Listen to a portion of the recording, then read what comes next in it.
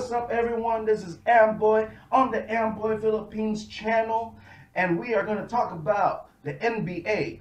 It's half of the season, All-Star game is over, and there's a lot to talk about. The first series of Filipino Talks NBA.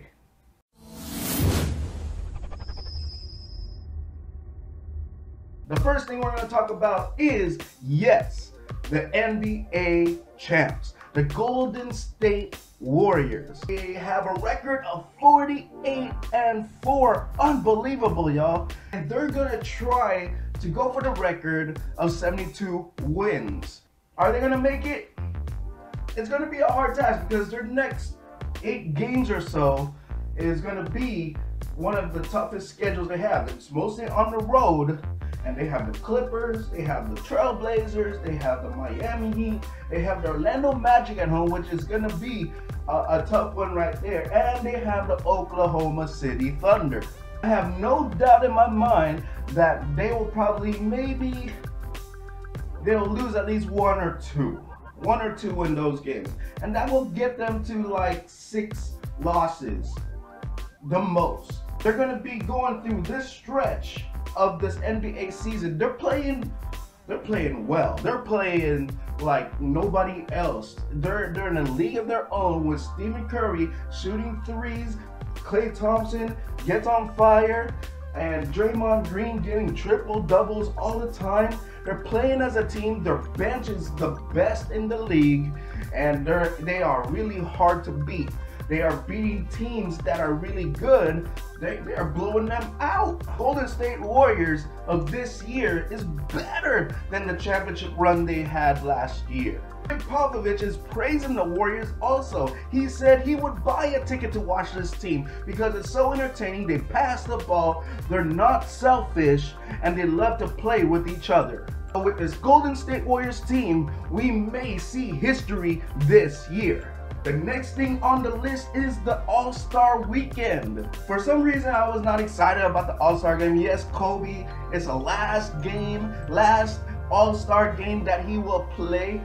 But the main attraction, the main event, which surprised everybody during this All-Star weekend was the slam dunk contest. It was Zach LaVine versus Aaron Gordon. In my opinion, Aaron Gordon had the best dunk, but Zach LaVine had the best overall performance, giving us 3 free throw dunks, different dunks, not just flying from the free throw line and dunking it, but he did like a windmill, he did an alley-oop, he did between the legs. Are you kidding me? The best dunk of the night was when Aaron Gordon had the ball in the mascot's hands on top of his head, and then went under.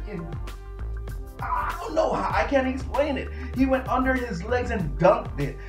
This definition, this description doesn't do it justice. You just have to watch it yourself, watch it on YouTube, whatever.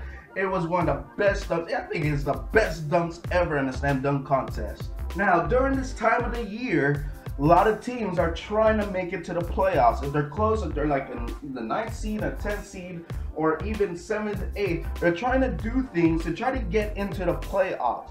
And one team that's actually making moves right now is actually the New York Knicks. A young team, they have Carmelo Anthony, and they have Porzingis, God.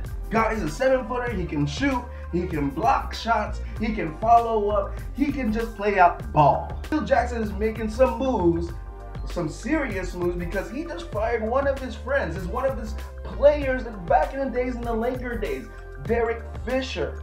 And now Kurt Rambis is taking over.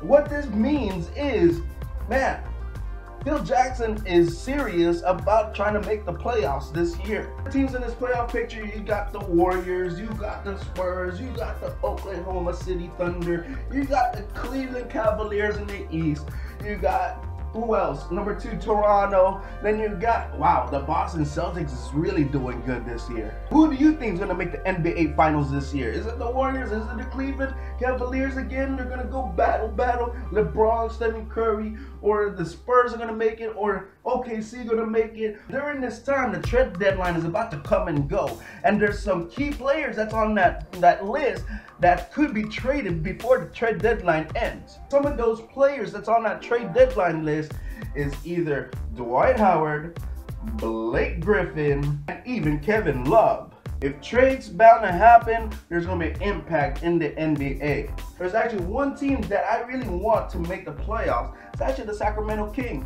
They have a young team, and DeMarcus Cousins is actually playing really, really good this year. Now, I ask you, are the Warriors going to break that 72-10 record this year? What team do you want to make the playoffs? And who do you think is going to get traded? A big star that's going to be traded. Do you think the Knicks are going to make it? This is Amboy Philippines channel. That's it about the NBA.